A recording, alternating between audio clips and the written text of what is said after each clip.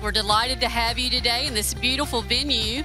We are fortunate to have in attendance school leaders, several board members, student ambassadors, and many special guests in attendance. I am very proud to be here to stand in front of you all. Now, there's another thing that I want to say, and it's a bit relevant to the Charter Institute at Erskine. I am not related to Mr. V. Schools shape the future of our nation. As a school administrator, I'm very sure that your job is very, very difficult. It's not easy at all, and it's really challenging at times. So today what I want to do is provide 3 qualities that led me to success.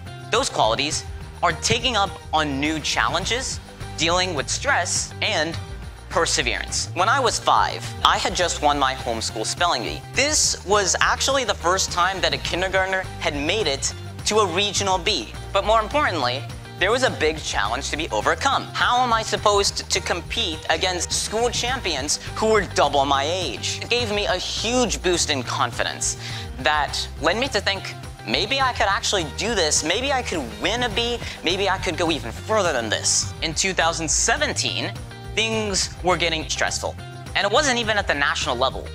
Things were getting heated at the regional level.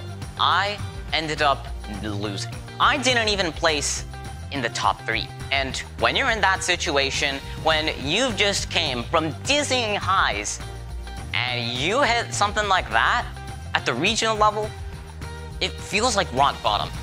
But what I could change was the attitude surrounding it. That situation allowed me to face adversity. And from that adversity, I could then become a stronger person mentally. And as it turns out, I did become a stronger person mentally. Although I was not a national champion, I am still proud of what I've achieved. The first one being, of course, the youngest boy to compete when I was 6, and the other one, the most number of times competed at the national spelling bee. The only person who can define what success means to you is you. I believe that together as a group, we can move the needle and transform a generation of Americans. So together, let's do it.